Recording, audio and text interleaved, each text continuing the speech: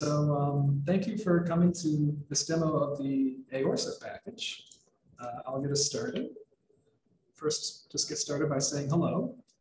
My name is Byron. I'm an assistant professor of biostatistics and data science at Wake Forest University School of Medicine, and I have the slides available online for you today. I highly recommend getting the slides open on your own browser because later when we go into the live coding section of this, you'll be able to click on separate code blocks, and I'll show you where to click. But when you click, it'll automatically put that code onto your clipboard so that you can just transfer it right from the slide over to a local RStudio session. So for today, before we get to the cool part, I really like to go through a little background. There's a lot of jargon with random forests, and it wouldn't be right to just jump right into the software and start using the jargon without at least trying to give a little bit of support and context for these terms. That being said, if this is your first time learning about random forests, I would like to apologize because this will go too fast and it may seem like too much information at once, but the background section will still be better than no background at all. And so once we've covered a little bit of background, I'll transition over to the demo of the aorsf package, which focuses on oblique random survival forests and risk prediction. So we'll be covering how to fit models with that package, how to interpret those models, how to run a benchmark if you'd like to, and how to extend those models for your own tailored purposes and ways that you'd like to grow an oblique random survival forest. So starting with the background, we're just going to touch on machine learning, a very broad topic. Kind of comes in two flavors. There's supervised learning and there's unsupervised learning. And we'll focus on supervised learning today, in particular, try and touch on what labeled data is, the prediction problem that we want to focus on, how we engage with that prediction problem, which is learners, and then the specific type of prediction that oblique random survival forests do, which is risk prediction, which is basically saying we can make predictions for censored outcomes. And so we'll try and give the background on all that jargon. All right, so starting out with supervised learning, we have labeled data. This is a little diagram of a data set, and I just want you to kind of imagine each row of this data set is giving you information from a particular person. And you can also imagine that each column of the data set is a different variable. Right, so what makes a data set labeled is that some of the variables are designated as predictors. That's what this X variable is here. And at least one variable is designated as an outcome. And that's what this Y variable is over here. Usually, predictors are easy to see, easy to measure. They don't require too much money to obtain. And the outcome might require time or might require more money to measure. And so that's kind of why we want to predict the outcome. And so the general problem framework is you're given the X information and you want to predict the Y information. And so the general way to approach this problem is you use a learner. Learner is a jargon term in machine learning, and as far as I know, it's just synonymous with prediction model. So if you hear somebody say learner, what they mean is a prediction model. And if I'm wrong about that, please correct me in chat, but I think over the years, that's kind of how I've come to understand it. So what a learner essentially tries to do is estimate this function f that can go from the information in the X variables and map that over to the Y variable. So f is this function that literally maps from X to Y. We try and estimate that with a learner. And of course, the learner also assumes that this function exists, but that's just a technical background. So now we can talk about two specific types of learners relevant to the demo.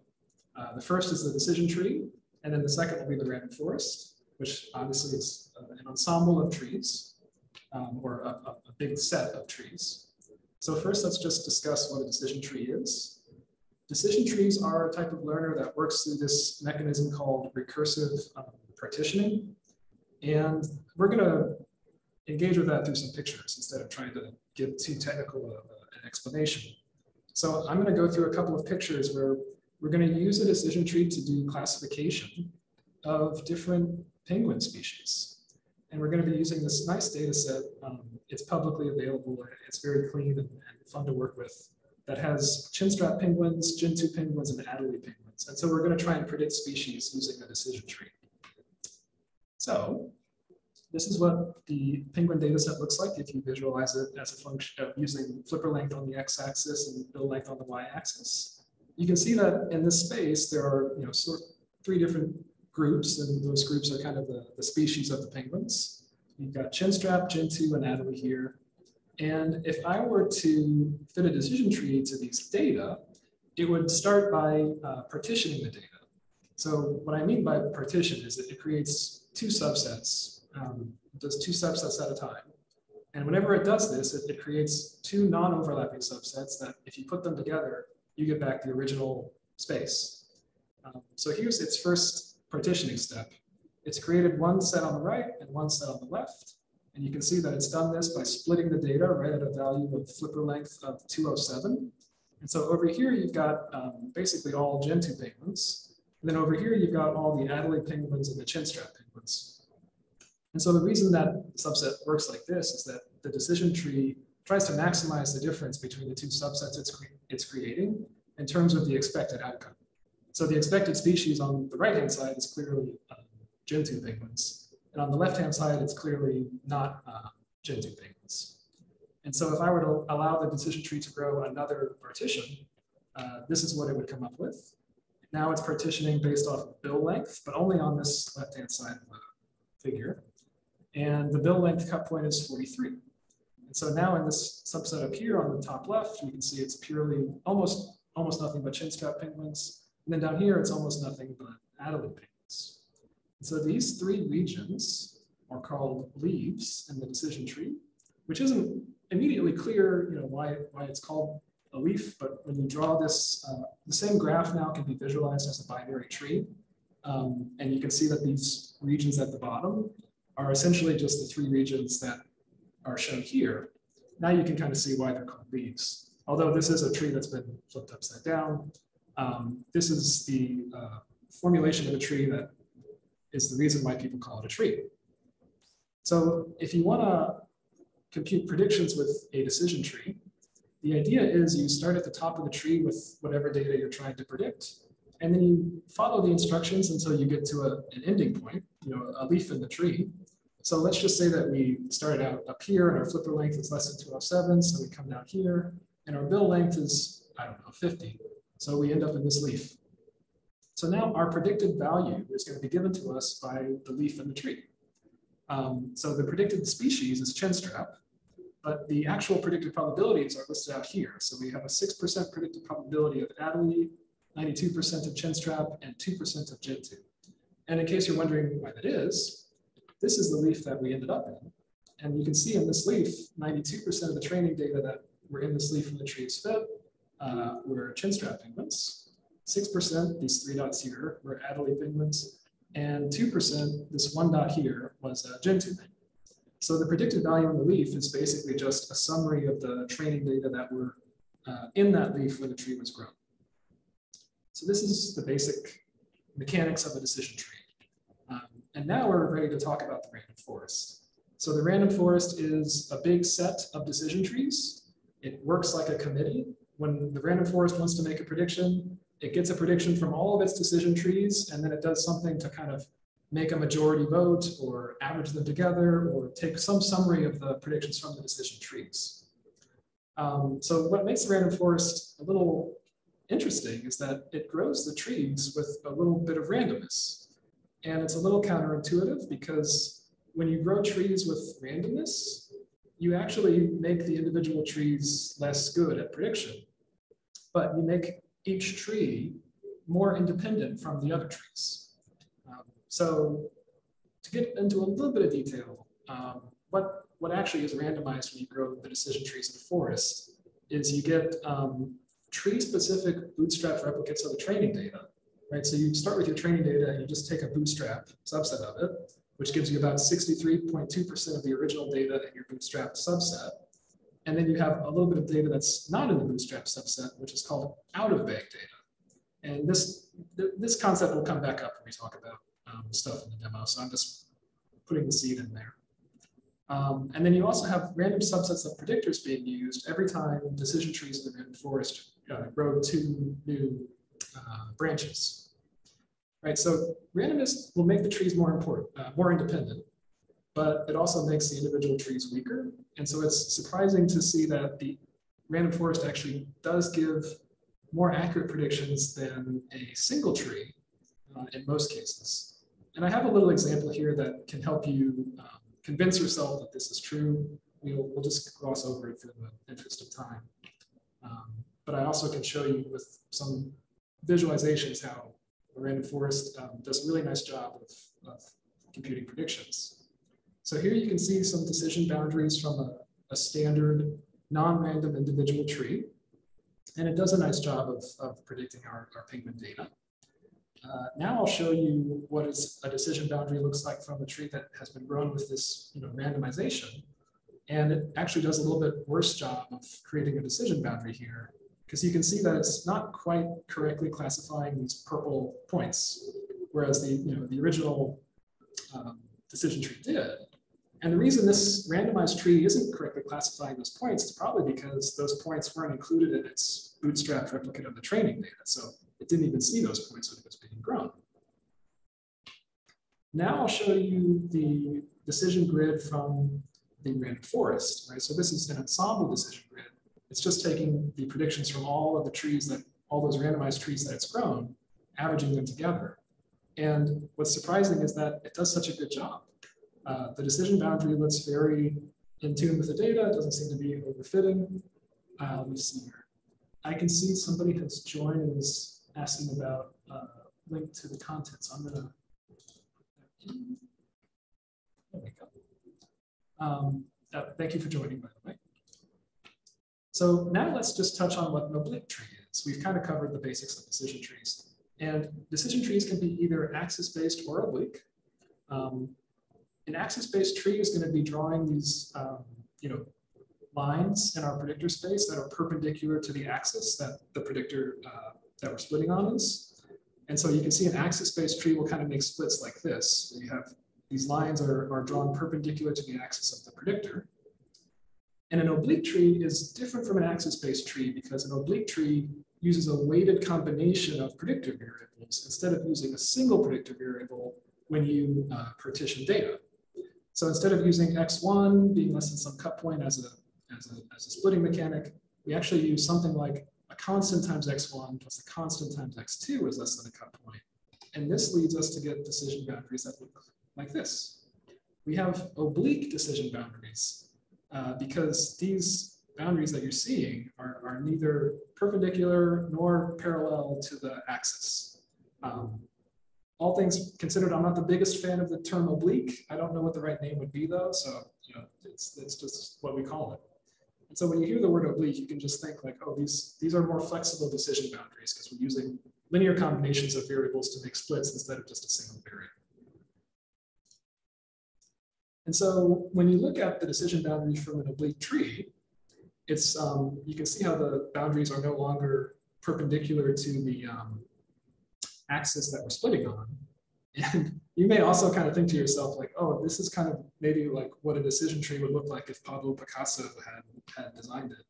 And I was curious about this. I wanted to go over to DALL-E, the AI image generator, and see if it would give me back, basically an oblique decision boundary if I typed it in like this, like a scatter plot in the style of Pablo Picasso.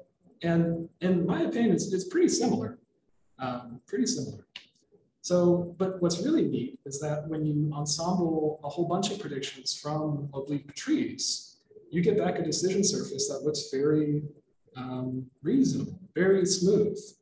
In fact, this is the big thing that distinguishes axis-based trees from oblique trees. Oh, I see a question in the chat about linear subspace trees. I'm not the biggest expert on those. I'm not going to dive too far into it because I'm not an expert and also because I don't want to eat up my whole hour with like some other topics. But I'm going to pivot back over to the slides.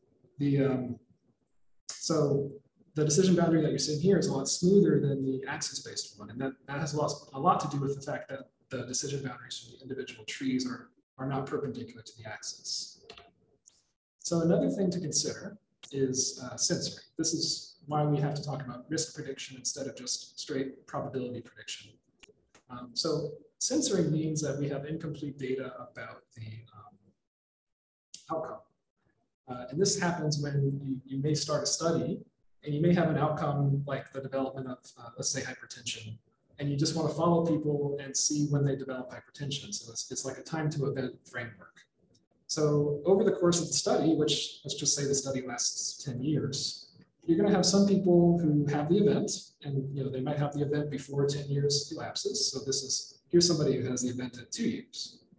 But then you have other people who decide that they don't want to be a part of the study anymore. So they drop out, or you just lose contact with them.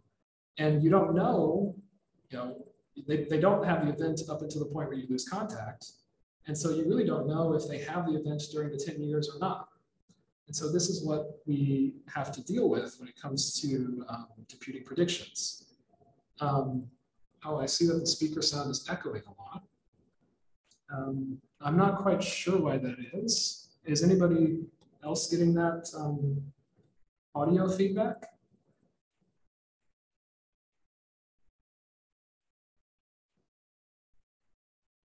So echo in the room? Well, just, okay. I guess I'll continue. It seems like it's good enough. So anyway, so if we were to be asked the question of, can we predict risk in the next 2 years for hypertension, we could theoretically use this person's data because we know that they don't have hypertension in the first 2 years. But if we're asked to predict risk in the next 5 years, we have to be very careful about how we use data from somebody who was censored at year 2, because we wouldn't want to assume that they didn't have the event for the 3 years that we weren't in contact with them. So this is where risk prediction comes into play, and not to go too far into the details, but we have to be very intentional about how we use censored information so that we don't bias our predicted probabilities of the event happening. So with risk prediction, we just have to be aware of the fact that we want to make a prediction about the event occurring in a specific time span, and we have to sort of specify what that time span is. All right, so this is where random survival forests come into the mix. Random survival forests are designed to deal with censored outcomes, and they can give you risk prediction. So the way that these work is that they're basically just the same as any other, their trees are the same as any other decision tree, but in the leaves of the tree, we fit Kaplan-Meier curves, basically predicted survival curves, to the training data that are in that leaf. And this is how we can get predicted risk. Somebody will give us a time, right? So if we get a time of 200, we go into this node and we see at time 200 about, all of the observations in this node haven't had the event yet. And so that's how we can get these predicted probabilities at specific times. And then we aggregate them in the normal way and we get an ensemble prediction from the forest. All right, so now we can put these concepts together and talk about the model that aorsf fits, which is the oblique random survival forest. The background of this is that I wanted to fit an oblique random survival forest back in 2018. I couldn't find code to do it, so I wrote something a little rough, and I thought it worked well enough. So I wrote a paper, and I wanted to share the idea and also share the code. And the basic idea was, while we're growing the tree, we'll just kind of fit a Cox model to the data in each decision node, and then use the predicted values from that Cox model as the linear combination of predictors. And that works okay. It ended up being pretty good at prediction in a general benchmarking test. So around 2020, the code that I wrote was picked up and it was used in a separate study to develop a heart failure risk prediction model. And the oblique random survival forest did well in that study, which was very exciting. But it also helped me realize, as I was watching the person I was collaborating with use my code, and they had trouble, and of course they didn't complain about it or anything like that, but I was able to see that my code was becoming a bottleneck in their analysis because it ran slow and it was not as accessible as I would want it to be. So I decided after that there was this sort of rule in the R universe that I wasn't quite aware of. There are a lot of really good R packages out there, but if you kind of look at the R packages that are used most frequently, it's the ones that are fast. The fast R packages really have a lot of traction. And I don't think that's a problem. I mean, having your work run fast and allowing you to make adjustments, updates, and tune things is good. So, I realized I needed to rewrite my code and come up with ways to make it efficient and a lot more accessible for users. So I went through this process. It's been a while, but I rewrote my code and I made it into a new R package called aorsf. It went through a review process by rOpenSci, which I found extremely helpful. And it was published in the Journal of Open Source Software. That's what JOSS stands for right here.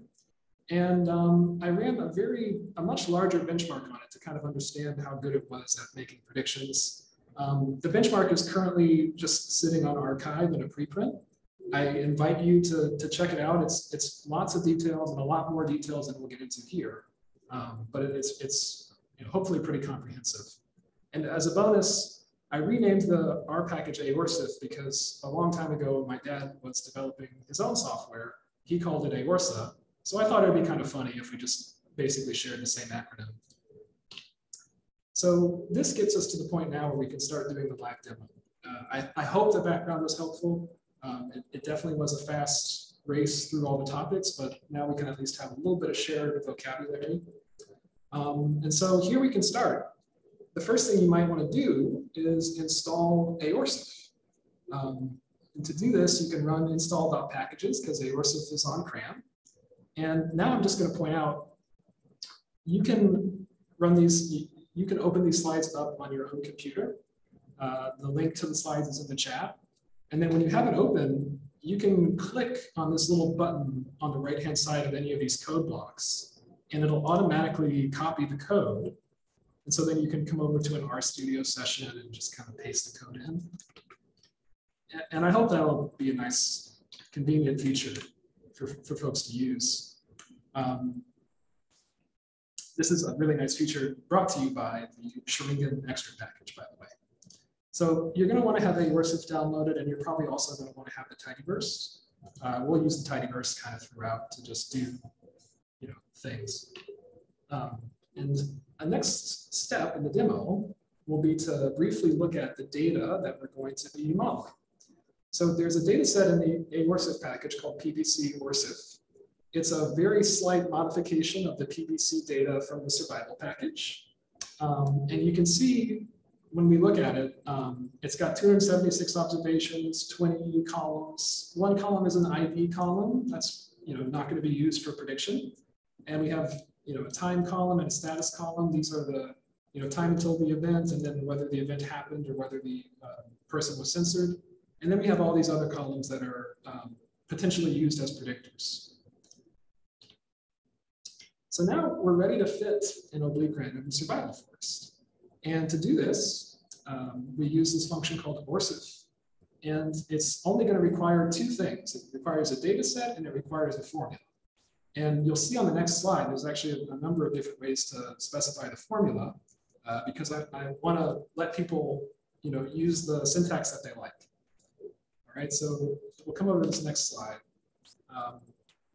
If you are a long-term R user, you've probably used CoxPH at least once. And you'll know when you use CoxPH, you specify the outcome with this serve object. So it's capital S serve, and you put the time variable in, and then the status variable. And you can do that if you're using aorsf. There's no need to use this like time plus status syntax unless you like it. You can also specify your formula using the standard serve object. And then you can use most of R's formula shortcuts on the right-hand side. And what I'm showing you here is you can use this dot shortcut. That means give me all the predictors, or give me all the variables in my data set that aren't on the left-hand side of my formula. And then you can also use this minus sign to say, except for this predictor. So our formula here means give us all the predictors except for the stuff on the left-hand side, except for this predictor called ID, because we don't want to use the ID as a predictor. And then, of course, we just specify the data after that. So a couple of different ways you can specify models with the aorsf function. And now, I'm just going to flip over to RStudio for a second to kind of walk through how this code will run. I'm setting my random seed to be 329 in case you want to get the same fit as me. And I'm using the aorsf fit right here. And so I can just print it out. You can see the printout comes in a similar syntax to the random forest src package. Back over to the slides. So also, if you like using tidymodels, I'm right there with you. I think tidymodels is a very nice set of R packages. And so as of version 0.2.0 in the censored package, you can now select aorsf as an engine.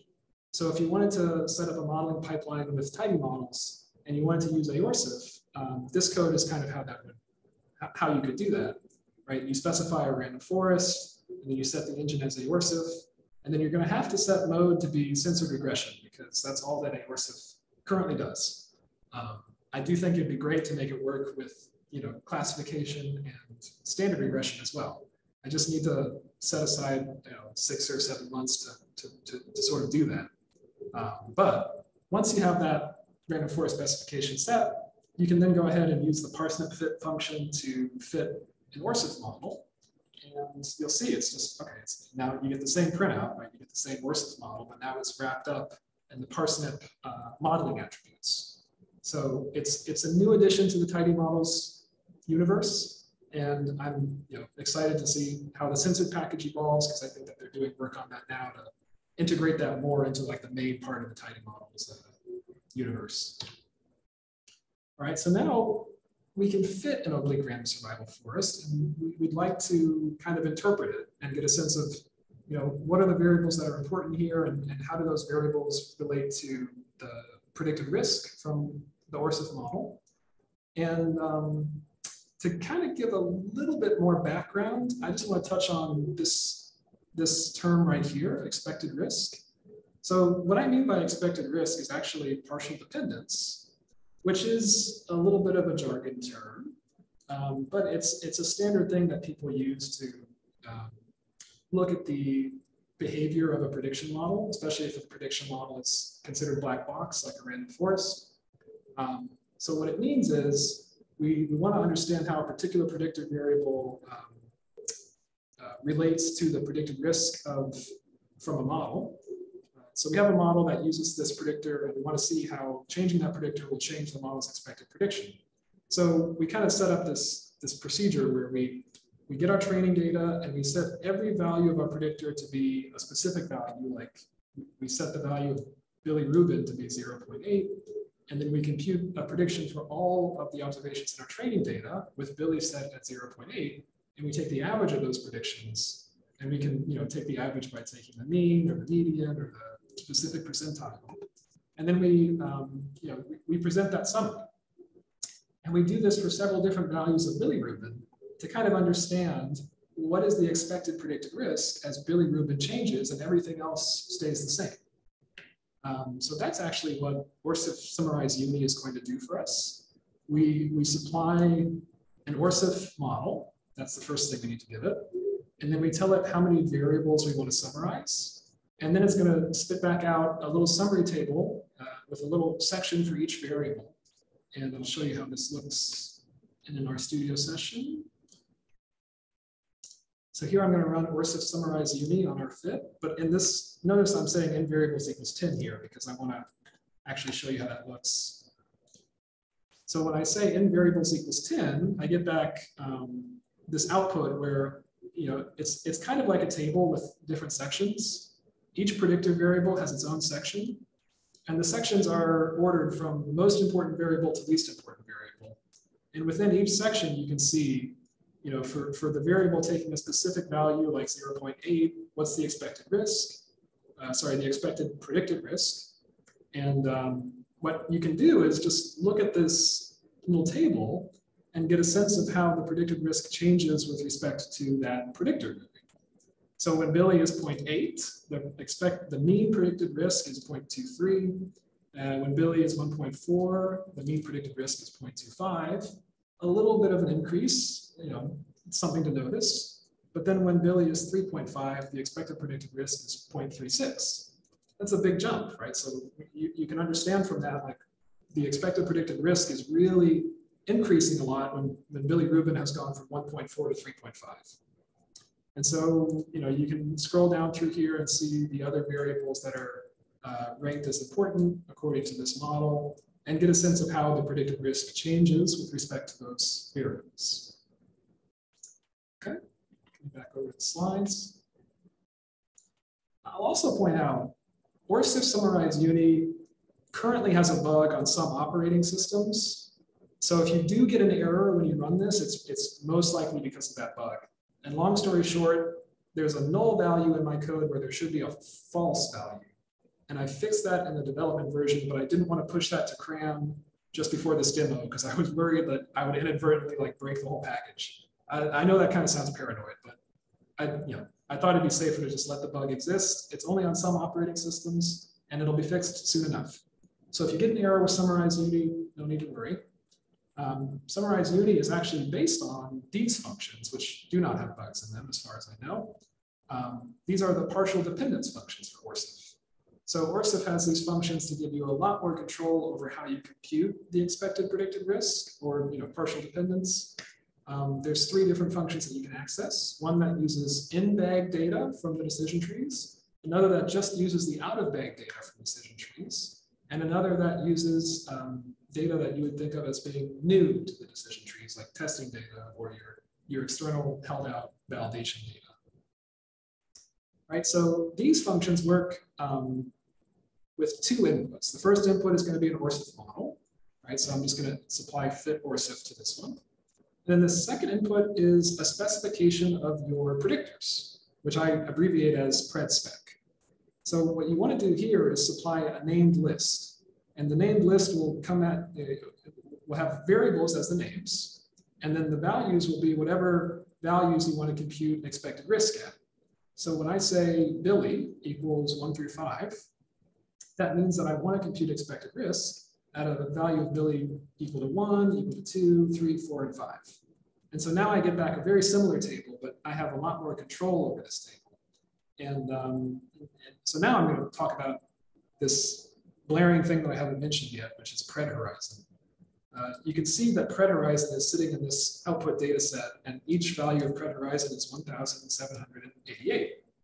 So remember when I mentioned censoring and how we had to directly specify what time we were going to predict the interval to occur over? So we haven't been doing that so far.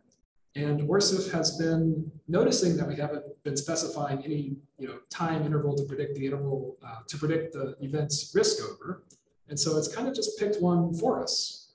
And the way that this works is if we don't set a prediction horizon, the aorsf functions will set it for us, and they'll just use the median follow-up time in our training data. And I'll just let you in on a secret. I can recommend a paper for discussing, oh, sorry, I got distracted by a question in chat. I could definitely recommend a good paper for discussing this partial dependence. I think the idea was originally brought up in the greedy boosting, I can't remember what it was called, a greedy partitioning algorithm. It was like the original paper for boosting, and I'll look for a link for it and try and send it out soon. But switching back over to this pred horizon thing. So anyway, aorsf will pick pred horizon for us, and we should actually specify pred horizon ourselves though, because that'll make our output a lot more interpretable and kind of allow us to put better context around our predictions.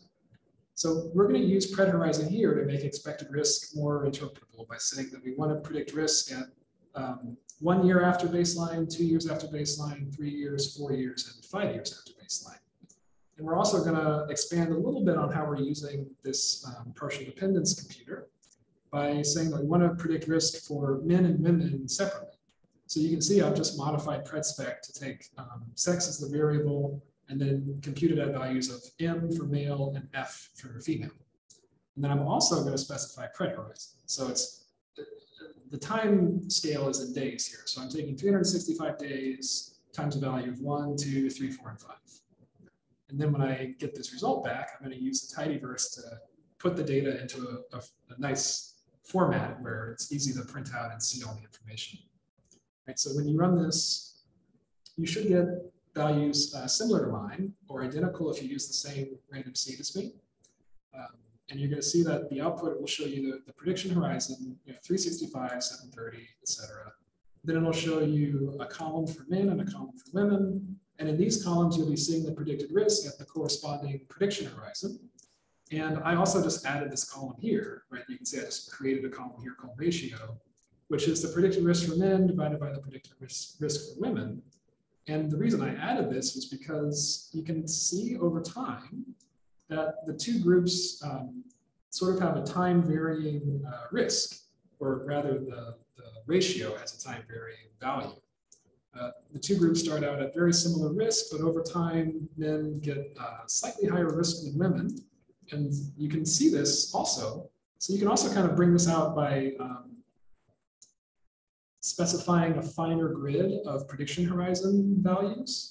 So like instead of just doing values of 1, 2, 3, 4, and 5 years, you can set prediction horizon to go from 1 year up to 5 years and just take steps of 25 days. So then you get back a data set that you can plot. And I'm using ggplot here, just kind of using the default themes and stuff like that, and creating a line plot. So this line plot is showing us the expected predicted risk for men and women.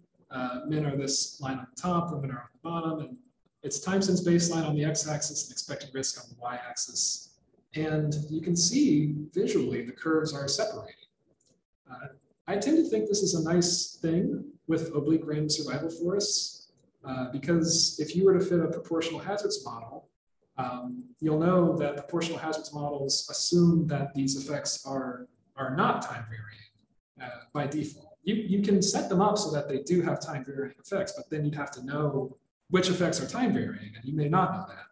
Whereas with random survival forests, this is done for you, and you don't have to know ahead of time which effects are going to be time varying and which ones are not. So this is kind of a neat thing with the random survival forest. So now we can also look at this partial dependence output with a fixed prediction horizon. And this allows us to kind of look at the expected risk profile over multiple variables. So here we're just going to fix the prediction horizon at the median. And we're going to investigate how these three variables may or may not interact with each other. So we've got bilirubin, and we've got edema. This is a categorical variable with 3 levels. And we have treatment, and this is a categorical variable with 2 levels. And you can see here, I'm kind of just using a shortcut by saying, I want to look at edema over all of its categories. I'm doing the same thing with treatment. And then I'm just setting Billy to go from 1 to 5, but I want to have 20 different Billy values because I want to look at this in a figure. And so now I'm going to run this using this prediction specification, using the same function as before, aorsf pv out of bag. And now we're going to get a figure. And I'll probably switch over to RStudio in a second because I think this is kind of an interesting figure to look at. And we can just make sure that the code runs. But when you create this figure, you can see that we have about 3 different groups here in terms of predicted risk. We've got this group right here, this group in the middle, and this group on the bottom. And these groups are really determined by edema status. So edema has a pretty big impact on predicted risk. If edema is 0, you're in this group down here. If it's 0.5, you're in the middle. And if it's 1, you're up here. But as bilirubin increases, you'll notice that this middle group actually starts out closer to the low risk group. And then as Billy increases, by the time Billy is up to 5, you actually see that this middle group is a lot closer to the high risk group. So, long story short, bilirubin is modifying the relationship between the edema value of 0.5 and predicted risk. And so you could think of this as a 2-way variable interaction. And the oblique random survival forest has automatically picked up on this and is showing that to us in this output from the partial dependence function. And so again, this is nice because if you're fitting traditional models, you don't necessarily know where the 2-way interactions exist, but you can fit a random survival forest that'll find them for you And then you can, in turn, go look for them in the interpretation of that random survival forest. So now we're going to pivot and talk a little bit about another way to interpret the random survival forest, which is variable importance. There are 3 ways to compute variable importance with the random survival forest in aorsf. I'm going to try to cover bare bones of the details. I want to be, just want to be aware of the time and not spend too much time on the background. So the first way is to compute ANOVA importance, and this comes out of a great paper called On Oblique Random Forests by Lindsay. It was published in 2013 or so, and there's references for it in the documentation for aorsf. The basic idea is when you compute linear combinations of predictors, you're going to find a p-value for each predictor, and you'll keep track of the p-values that are corresponding to all the predictors, right? So every predictor has a whole bunch of p-values, and you can simply compute the proportion of times that the p-value for a predictor was very low, and that proportion is going to be the importance of the predictor. So the idea is if the predictor always has a very low p-value, it's probably important. And if it's always got a not so low p-value, then it probably isn't that important. And so obviously this is like going to have some limitations, but one thing that's great about it is it's very fast. Another way to compute variable importance is this more traditional method of permutation. This is where you've got a forest that you've already fitted, and you know its prediction error. So now you're going to permute a predictor, and then you're going to reassess what the prediction error is after the predictor has been permuted. So what that looks like is we have a fitted forest here, and I'm going to permute the value of flipper length. So here we go. It's been permuted. And now we can see from the picture that we actually have a lot of misclassified points. All these Gentoo penguins that were originally classified as Gentoos are now being classified as chin straps, and that's incorrect. So we could see that permuting this variable has really messed up our random forest prediction accuracy, and we can quantify how important that variable is by how much worse the prediction accuracy got. So, and this is kind of, I'm a little hand wavy here. This isn't exactly how it works with the picture, but it's the concept. So another way to compute variable importance with aorsf is to use something called negation importance. And this is similar to permutation, but it has a little bit of a different philosophy. So actually for each predictor, instead of permuting the values, we're going to go into the forest itself and multiply that predictor's coefficients by -1. So if it's in a combination of predictors that its coefficient is like 1.6 or something, then that's going to be converted over to -1.6. And what this effectively does is it reverses the slope of the decision boundaries in the trees. So again, a little hand waving here, but what this conceptually means is that we have a fitted forest here, and instead of permuting the values, we're actually going to flip the decision boundary. And when we do this, we can see that we, again, have a lot of misclassified points. And because we flipped all the decision boundaries just based off of flipper length, we can conclude that flipper length is an important variable. So all 3 of these methods are accessible in aorsf. There's a sort of a family of functions called aorsf_vi for variable importance. And you run that, you can run that function on a fitted aorsf model, like I'm doing here. And you can also just specify when you fit the aorsf model, what type of importance you want to compute. All right, so there's 2 ways of getting about it.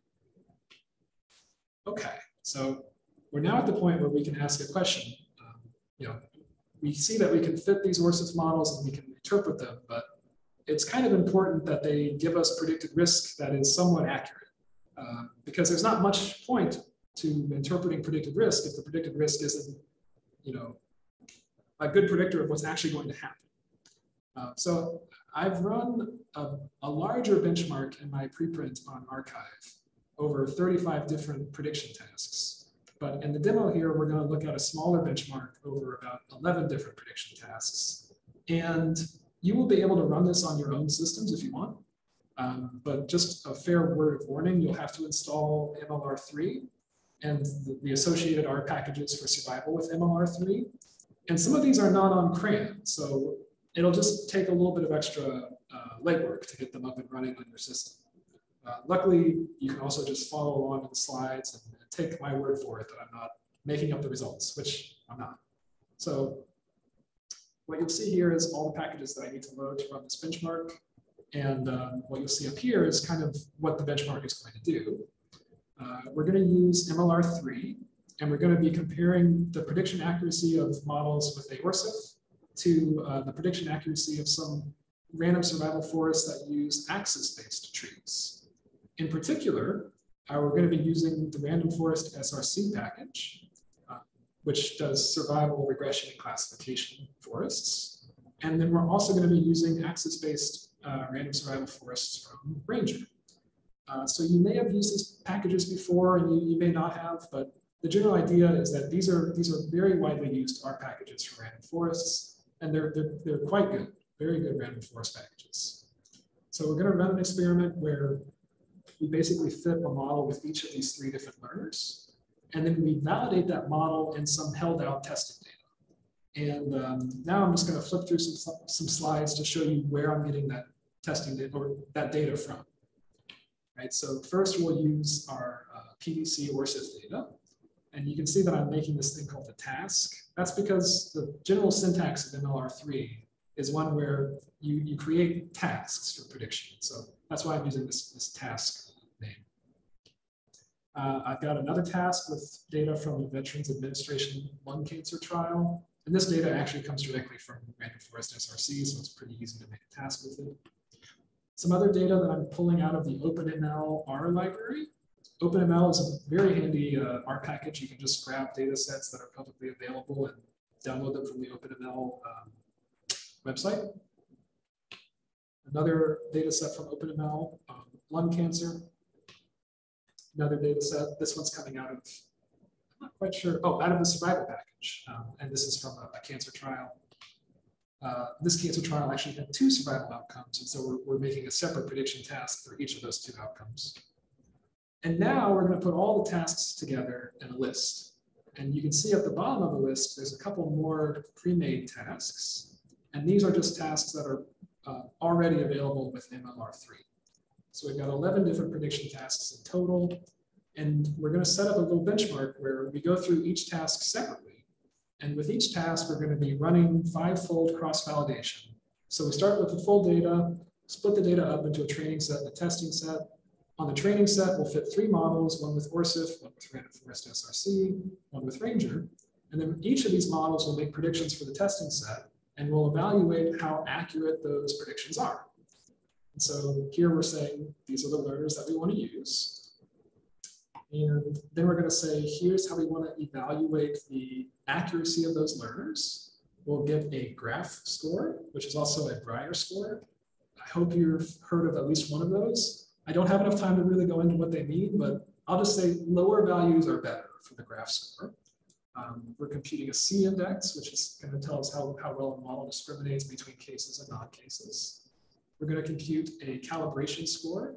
And so this is a slope that we want to be equal to exactly 1. The closer to 1 it is, the better. And then we're also going to keep track of how long it takes to train our models because, as I mentioned before, people prefer not to use slow software. So faster software is nice, assuming it works. And then we actually, create our benchmark. That's what this code is going to do. And then we'll run the benchmark, and we'll pull out the scores of these 3 different models. So when we do this, we can summarize the results with this bit of code here. You can see this is just kind of a little bit of tidyverse mixed in with, well, this is basically just tidyverse stuff. And here's the summary. All right, so this is where we're actually able to compare the prediction performance of our different learners here.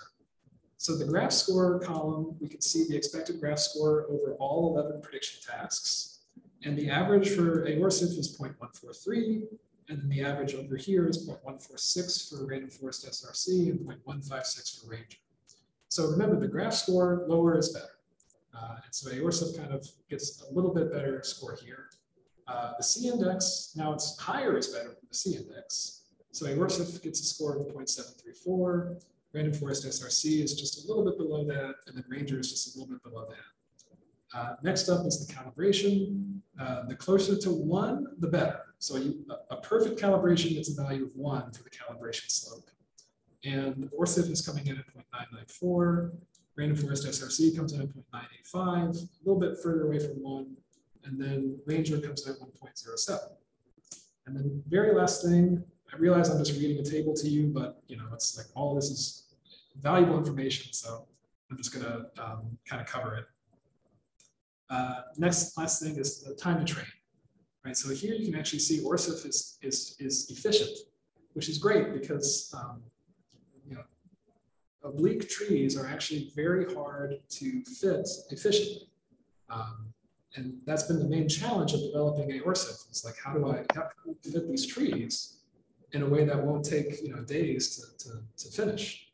And if you're interested in exactly how aorsf actually does do this quickly, the archive preprint has quite a lot of details on that. I'm not going to go into it here because this is just demonstrating aorsf and how to use it. But I find it interesting. I will say the caveat here is that MLR3 has forced these learners to run on a single processor, and Ranger and RFSRC are both designed to be run in parallel. aorsf is not quite. Oh, good question about the scale. That's in seconds, I believe. So on average, that's the number of seconds it took to fit a model. Thank you for that question. That's a very good question. And so the comparison here is a little bit biased because aorsf never even, I didn't write aorsf to use parallel processing. I probably will at some point, but Ranger and RFSRC expect to do parallel processing.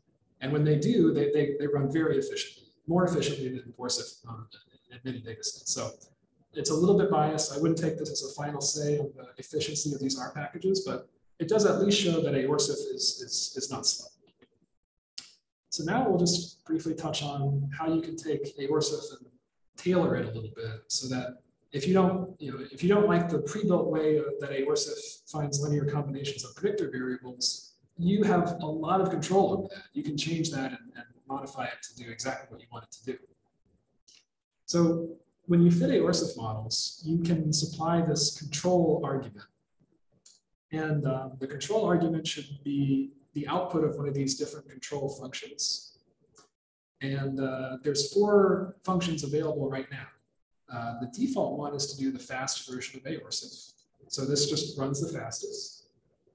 And then you can also use, instead of fitting this like partial Cox regression model, you can fit a penalized Cox regression model, which runs substantially slower, but it does perform better in some cases. And the one that I find the most interesting is the control custom function. And I'll show you how to use this in a second, but this allows you to create your own function for finding a linear combination of predictors. And then you just supply that function to ORSF and it takes it and uses it for you. Right, so here's how that works.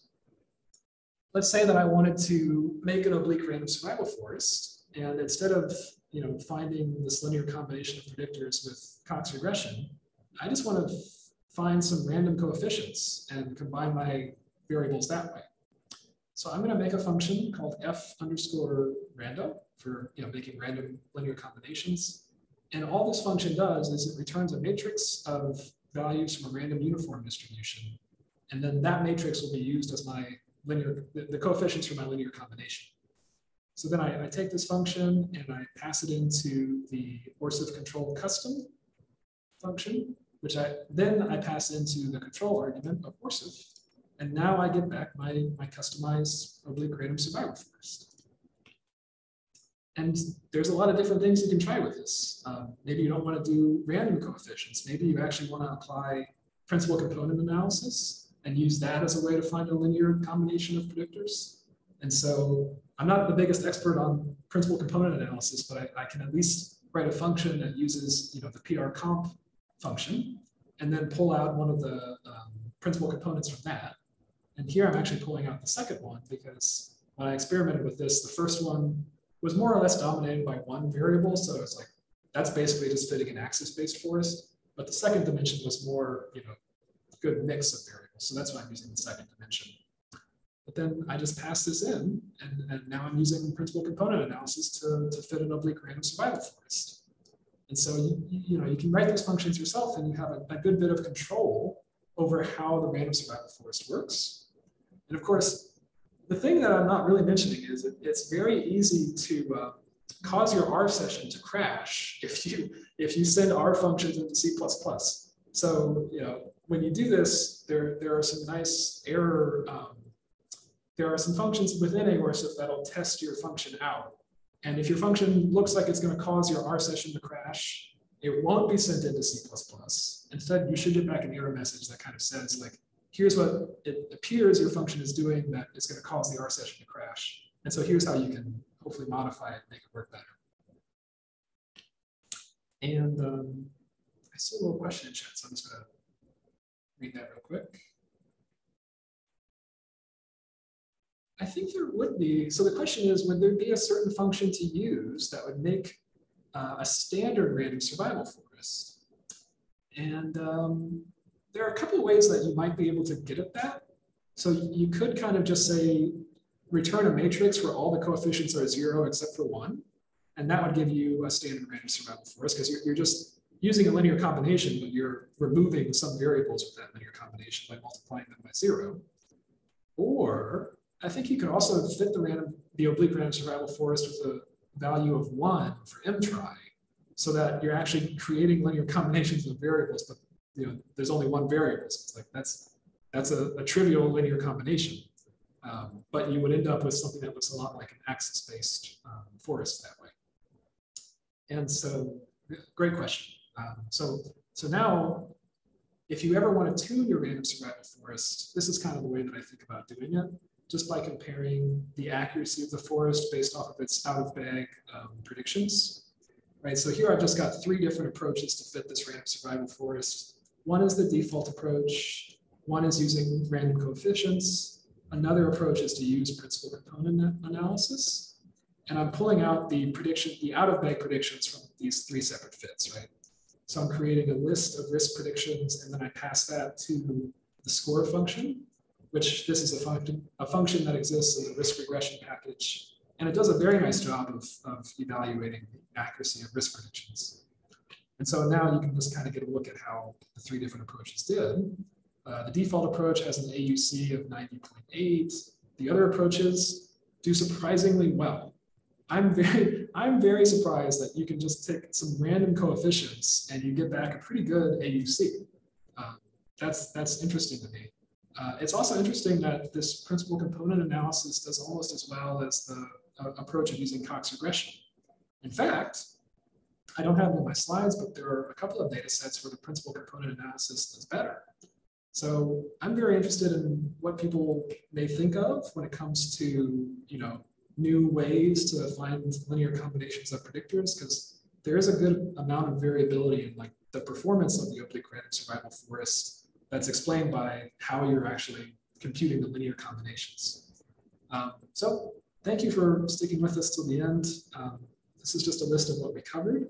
I would like to acknowledge the funders of this research. And, it's been really nice to have some time to, supported time to work on this. And of course, the collaborators who have helped along the way are all pictured here. Really great set, really great group of people. And so we're right at the top of the hour. If anybody would like to email me with questions, I'm just going to type my address into chat. Please feel free to send me an email if you have any questions, and maybe we have time for some questions here, but otherwise, thank you for coming.